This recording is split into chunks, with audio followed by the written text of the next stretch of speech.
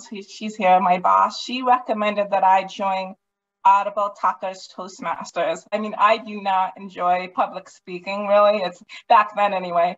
It was kind of like the telephone because you have to interact with a large room of people and an audience. And I was like, okay, but I was inside very nervous and unsure about it all. But that has been one of my greatest successes because I have discovered I like to talk to people. I like to present, and when I have the accommodations and the equal access, I enjoy it.